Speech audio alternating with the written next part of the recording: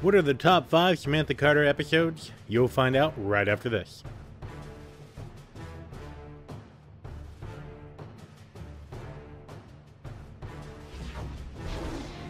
Hey everybody, I'm Taylor and I'm the Stargate Guy, where I talk to you about everything and anything Stargate. Today we're doing a top 5 list of the most character developing episodes for Samantha Carter. So although seeing Samantha under pressure was really nice, it didn't really do much for her character. So let's count down the top 5 episodes that really developed Samantha Carter's character and had long-term ramifications. Starting in with number 5, Season 7, Episode 13, Grace. Now this is when Sam was alone on the Prometheus, and this is when she banged her head. She basically had a concussion, and this is when she really came to terms with herself and with her relationships in regards to the people around her, her father, Jacob, and most importantly, her relationship with Jack, and really understanding to herself how much he really means to her and how much she really needs for herself to find some sort of romantic relationship. Number 4, Season 7, Episode 15. Now, this is when those realizations to herself really came true and why she really started dating Pete Shanahan in the episode Samaria. Now, although her relationship with Pete did not last all that long, it was nevertheless a very important relationship. This is when she really understood that she needed somebody. She needed somebody outside of the SGC, someone where she can have a quote-unquote normal life with. And Pete kind of filled that void. And he, unfortunately, was a victim of her need for a relationship, but her need for a relationship with a specific person and not just anyone. Number 3, Season 4, Episode 5, Divide and Conquer. Now, I know we've been harboring upon relationships a lot here for the first 3 episodes in this. Although Sam is really a Wonder Woman and is extremely smart and is extremely empowered and is an amazing scientist, one of the things that really drove her character was not just the science, was not just the military aspect, but it was also her deep need for a relationship. And this is why a whole category of fans were just about Sam and Jack's relationship, romantic relationship. And it was a common theme throughout the entire series, even into Season 9 and 10. And so Divide and Conquer is a landmark episode where Sam admits openly to Jack how she really feels about him and vice versa. This is when they admit that they do have feelings for each other that goes way above what they're supposed to have as members of the military serving in the same unit. A pinnacle point from recognizing how they feel, and at that point, still trying to keep it professional. Number 2, Season 1, Episode 15, Singularity.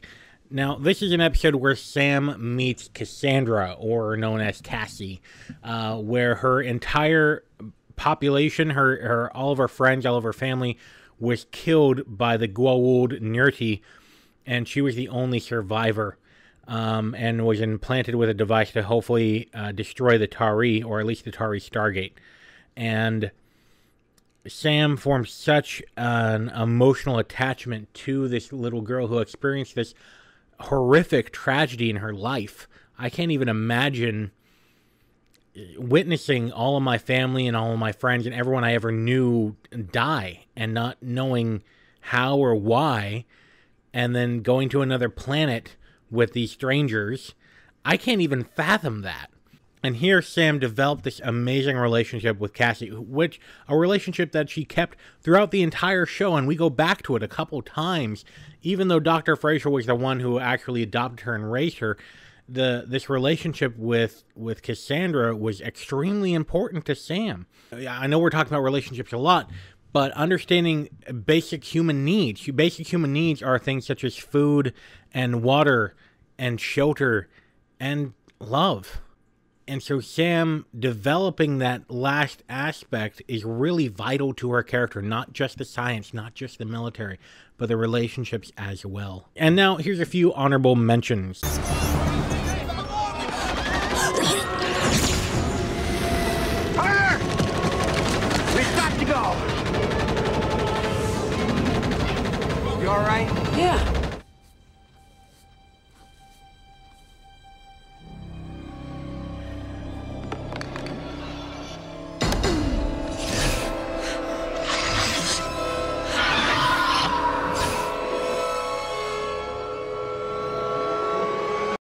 And now finally, the number one defining episode with Samantha Carter is actually a two-parter, Season 2, Episode 11 and 12, Tok'ra Part 1 and 2.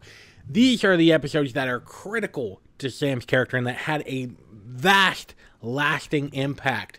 These are the episodes where Sam came to terms with a new identity. Before, in the line of duty, several episodes before, she was forcibly taken over by a tok'ra, which is uncommon.